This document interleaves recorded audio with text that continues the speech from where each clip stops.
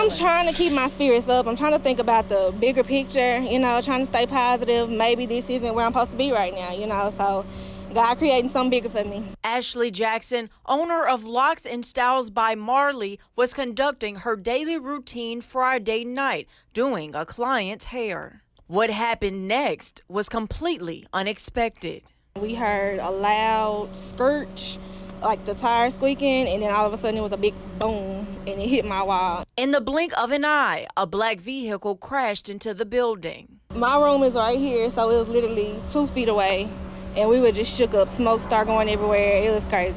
In disbelief, she immediately called 911. After officers arrived, she walked outside, but she saw no one in the car. My first reaction was to grab my client to try to get him out the way. He was right there in the chair.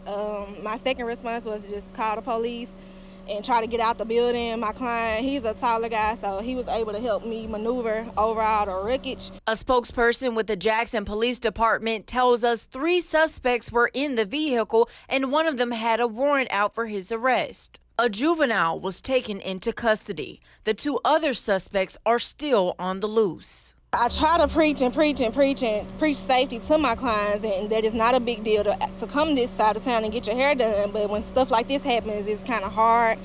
Jackson says she is working at a salon down the street temporarily until she can find a new permanent location. I'm born and raised in South Jackson. That's why I want to continue to work here and serve my community. I don't want to go anywhere else, but I got to keep the people coming to me, and we can't do that if we don't have a safe environment, you know?